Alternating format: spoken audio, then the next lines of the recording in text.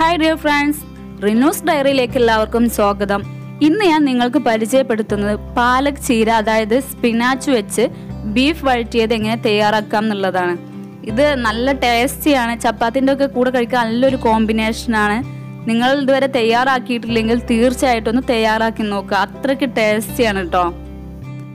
അപ്പോൾ എൻ്റെ ചാനൽ ഇതുവരെ സബ്സ്ക്രൈബ് ചെയ്യാത്തവരാണെങ്കിൽ സബ്സ്ക്രൈബ് ചെയ്ത് ബെല്ലൈക്കൺ ഒന്ന് ക്ലിക്ക് ചെയ്യാൻ മറക്കല്ലേ കേട്ടോ.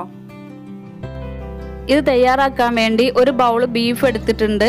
ഓൾറെഡി കുക്ക് ചെയ്ത ബീഫാണ്. ഇതിൽ ഞാൻ മസാലയും ഇഞ്ചി വെളുത്തുള്ളി പേസ്റ്റൊക്കെ ചേർത്തിട്ടാണ് വേവിച്ചെടുത്തിട്ടുള്ളത്.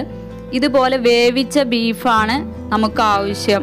ഇനി നിങ്ങളെ വീട്ടിലൊക്കെ ബീഫ് കൊണ്ടുവരുന്ന സമയത്ത് അതിൽ നിന്ന് അല്പം എടുത്തിട്ട് ഇതുപോലെ പാലക് ചീര വെച്ചിട്ടൊന്ന് തയ്യാറാക്കി നോക്കിയാൽ മതി. അല്ലാതെ ഇതിനായിട്ട് സ്പെഷ്യലായിട്ട് വേറെ വേവിച്ചെടുക്കുകയൊന്നും വേണ്ട.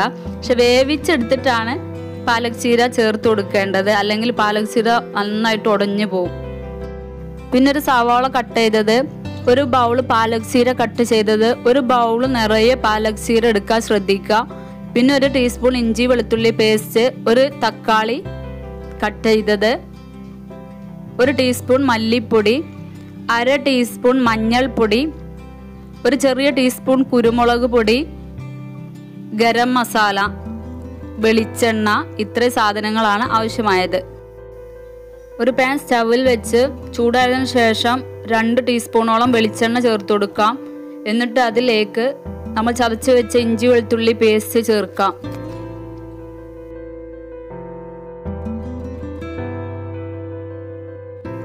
ഇത് ഏകദേശം ഒന്ന് വഴന്ന് വരുന്ന സമയത്ത് നമ്മൾ നേരത്തെ കട്ട് ചെയ്ത് വെച്ച സവാള കൂടെ ചേർത്ത് കൊടുക്കാം. സവാള വഴന്ന് വരാൻ വേണ്ടിയിട്ട് ഒരല്പം ഉപ്പ് ചേർത്ത് കൊടുക്കാം. ഉപ്പ് ചേർക്കുമ്പോൾ കൂടി പോവരുത്.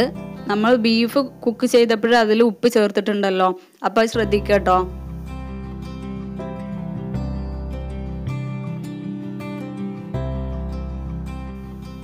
സവാള ഏകദേശം ഒന്ന് സോഫ്റ്റായി വന്നിട്ടുണ്ട്. ഇനി ഇതിലോട്ട് എടുത്തു വെച്ച മസാലകളൊക്കെ ചേർത്ത് കൊടുക്കാം.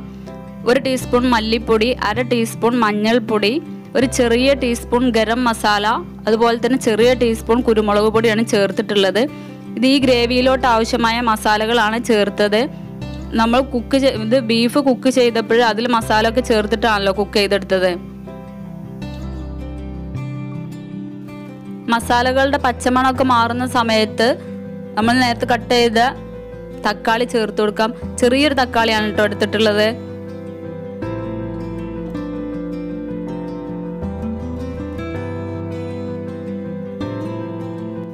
തക്കാളി നന്നായി വെന്ത് ഉടഞ്ഞതിന് ശേഷം കട്ട് ചെയ്ത ചീര ചേർത്ത് കൊടുക്കാം. പാലക് ചീര ചേർത്തിട്ട് അതൊന്ന് വേവിച്ചെടുക്കാം.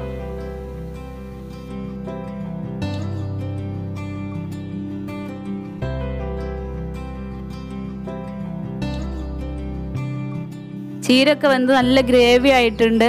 ഇനി വേവിച്ച് വെച്ച ബീഫ് ഇതിലോട്ട് ചേർത്ത് നന്നായിട്ടൊന്ന് ഇളക്കി യോജിപ്പിച്ചു കൊടുക്കാം.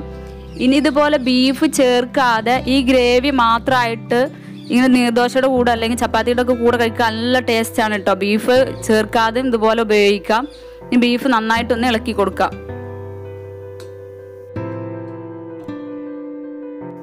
പാലക് ചീരയിലൊക്കെ നന്നായിട്ട് കാൽസ്യത്തിൻ്റെ അളവൊക്കെ ഉണ്ടല്ലോ. അപ്പോൾ ഈ ഇലക്കറിയൊക്കെ കഴിക്കാൻ മടിയുള്ള കുട്ടികൾക്കൊക്കെ ഈ രീതിയിൽ തയ്യാറാക്കിയിട്ടുണ്ടെങ്കിൽ അവർ ഇലക്കറിയും ബീഫിൻ്റെ കൂടെ കഴിച്ചോളും. അപ്പോൾ ഇതുപോലെ കുട്ടികൾക്ക് ഈ രീതിയിലൊക്കെ ഒന്ന് തയ്യാറാക്കി കൊടുക്കാം. അത്രയ്ക്ക് ടേസ്റ്റാണ്, അവർക്ക് നന്നായിട്ട് ഇഷ്ടപ്പെടുകയും ചെയ്യും. ഇനി ലാസ്റ്റ് ഇതിലോട്ട് നമുക്ക് ഒരല്പം കട്ട് ചെയ്ത മല്ലിച്ചപ്പും കറിവേപ്പിൻ്റെ കൂടെ ചേർത്ത് ഒന്നുകൂടെ ഇളക്കി കൊടുത്ത് ഫ്ലെയിം ഓഫ് ചെയ്യാം.